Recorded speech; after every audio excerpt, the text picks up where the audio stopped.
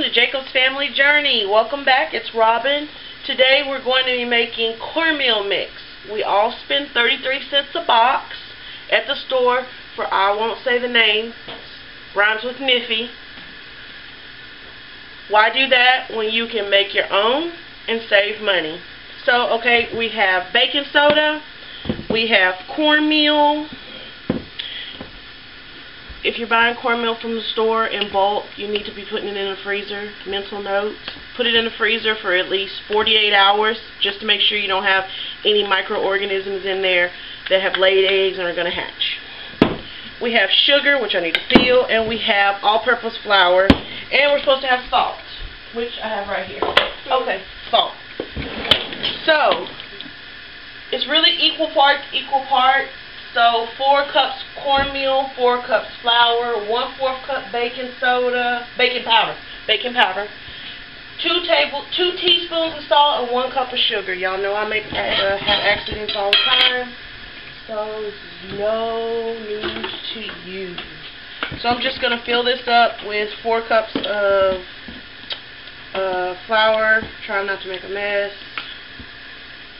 And depending on how much you make cornbread, this should last you, if you're a family of 4, this should last you for, let's see, about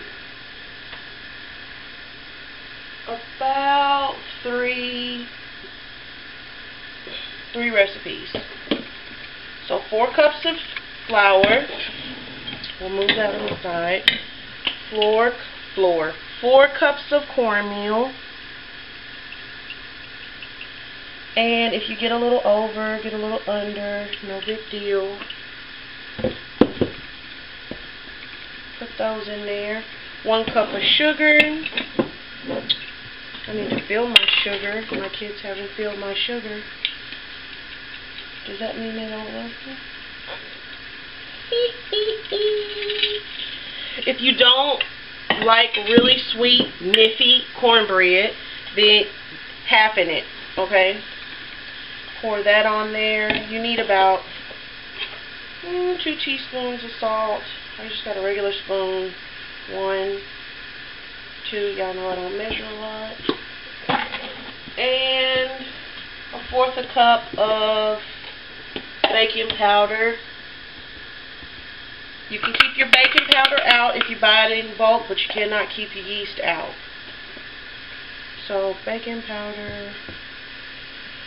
Okay, you're going to sit there and you're going to mix this together. I'm using this bowl, so I'm going to keep it, but I'm going to keep mixing until it's all incorporated. Your recipe is going to be 2 cups mix, 1/4 cup butter, 1 cup of buttermilk, and 1 egg. I'll put the recipe below once you get your mix done. Thank you for coming. See you next week. Bye.